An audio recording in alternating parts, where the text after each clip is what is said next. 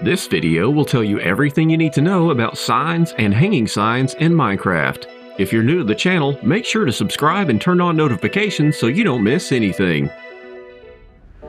Signs are a great help in many ways. They can help direct you or others to where they need to go, display server rules, help organize your storage,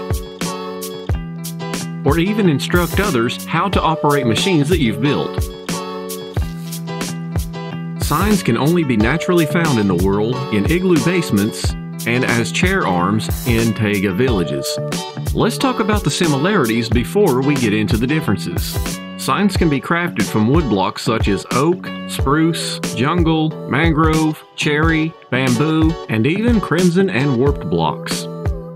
Both types of signs can be mined with any axe with or without enchantments. Both can be edited by using right-click after it's been placed as long as you have not waxed it. Both normal and hanging signs can have different text on either side of said sign. Both sides of all signs can have a different color. Both sides of each sign can also either glow or not glow. It's your choice. And yes, it is individual on both sides, just like the text that you put on it. Both types of signs can also be hit with honeycomb to lock them in place. Just make sure that whatever text you have on the sign is what you want, because there are no takebacks. And yes, this does go for both sides. Both hanging and posted signs can be placed in many different directions to allow you to be more creative with building your world. Both types of signs could be submerged in water and not have air blocks around them. Okay, it's time to get into the differences of these two types of signs. Placing a normal sign on a wall will go horizontal, and each sequential sign that you place after that will also go horizontal to that sign. And you can place them on their face just by holding Shift and right-clicking on that sign's face. Whereas placing a hanging sign on a wall will go perpendicular to the wall, and each sign that you place on that face will also line up with it. Just make sure that you're pointing at that top crossbar instead of the actual sign itself, otherwise you'll have the same problem I do here. Placing normal signs on a face of a block will make it horizontal. However, placing hanging signs on the face of a block will make it perpendicular. Placing normal signs on the ground will give it a post.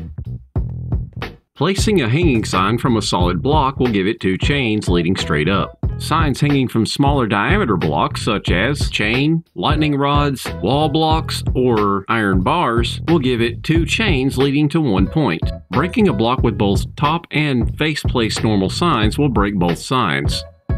Breaking a block with both face placed and hanging signs will only break the hanging sign. Crafting normal signs can be a bit tricky. You'll have to have 6 planks of the same variant, plus 1 stick in order to make 3 signs. You'll need 3 planks across the top, 3 planks across the center, and 1 stick at the bottom center to make your signs. To get 6 hanging signs, you will need 3 stripped logs across the center, 3 across the bottom, and 1 chain to the left top and 1 to the right top. And that will give you 6 hanging signs. But if you're more into plant life, check out this video that tells you everything you need to know about the sniffer in Minecraft. Stay safe and stay positive, and I hope to see you in the next video.